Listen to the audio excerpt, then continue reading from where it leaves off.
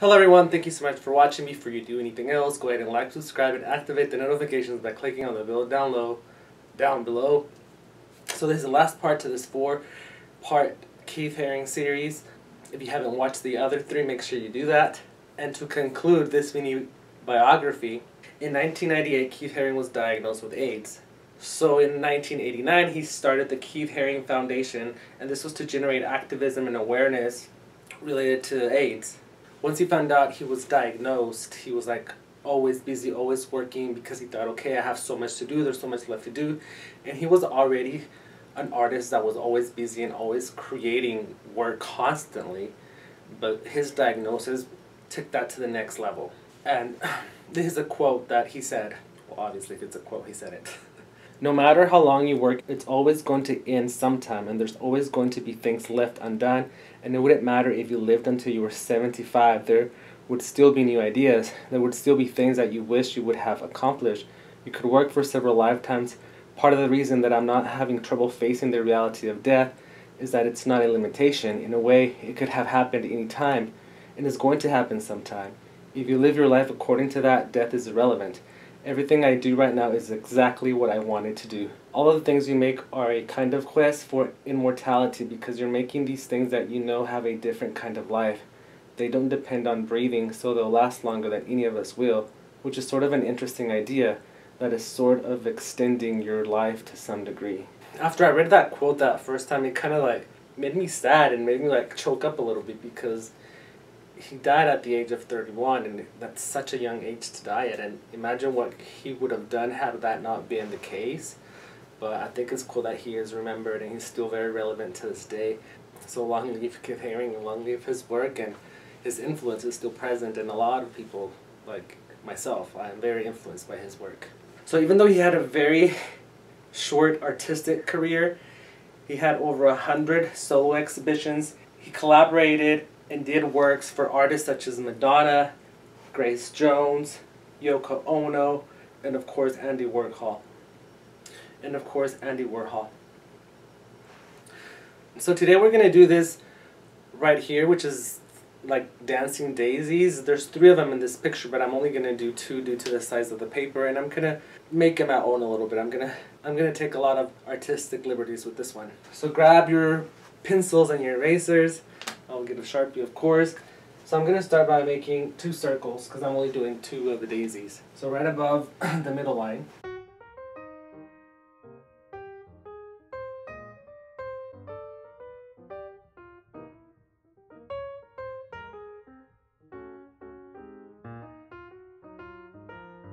So after those 2 circles, now I'm making the stem to this one.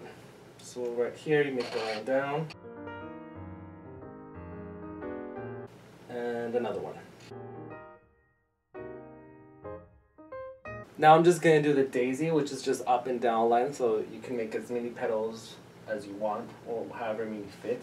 So we'll start off with the stem. So just go down, curve, and up, and then repeat it.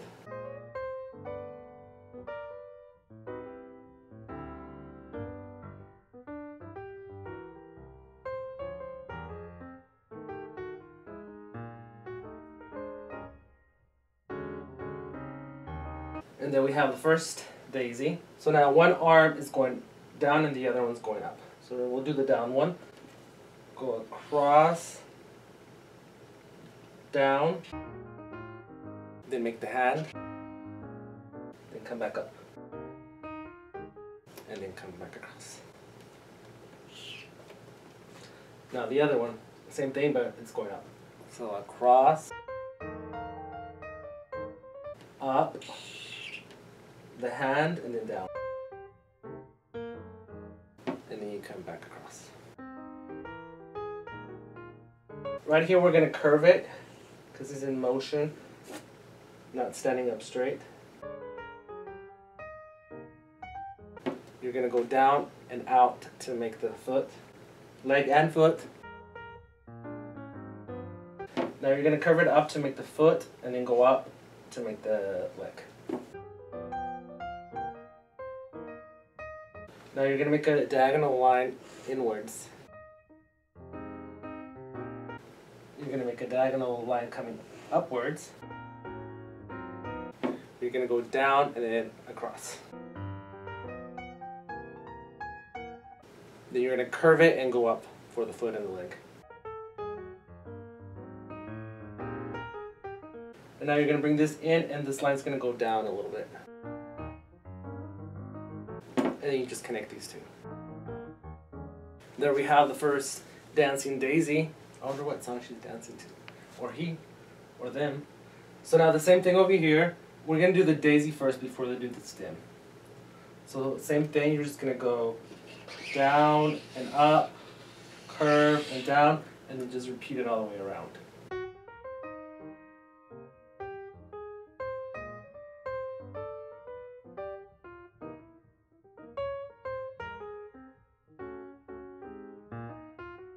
So after you do that, we're going to do the stem. So you bring the line down from right here. The daisy closest to the center, and then one on the other side. Once again, one will be down, and one up. We'll do this one, so make a line out straight, curve it for the hand, and then come back in. So this one's actually just extended. They're doing this movement. So extend, go up and over for the arm and hand, then down, and then bring it in. Now you're going to make two horizontal lines right here for the body. Extend this one out, but go down a little bit, then down and in. Make the foot go up, then go across, but go slightly up. And then the same thing will be on this side. Across going down, down going in, the foot, go up, and then just connect this line to that one. Since everything is always like enclosed in a geometric shape with a square rectangle, I'm gonna do that with this one.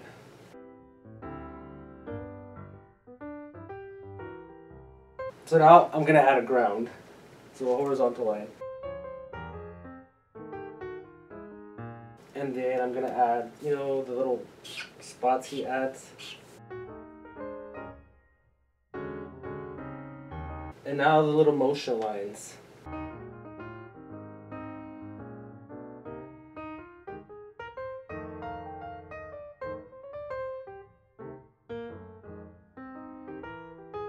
So now I'm going to trace the lines even darker, thicker, and then color it, and then we'll come back.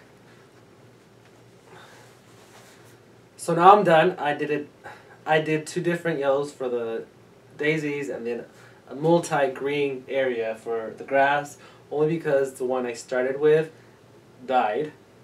It ran out, and then the next one I was going to go with also ran out. So then I said, you know what, I'm just going to get all the greens I have into the grass that way, because all of these are running out. So they didn't live after this. But you know, I took some creative liberties, and you can as well. You can do your own thing, put your own twist to it. That's it for today's drawing tutorial. I hope you enjoyed it. I hope you watch the other ones in this 4-part series I did, and do watch the documentary about Keith Haring on YouTube. It's titled The Universe of Keith Haring. It's very, very interesting. It's a great watch. And that's it for today. Adios. Bye.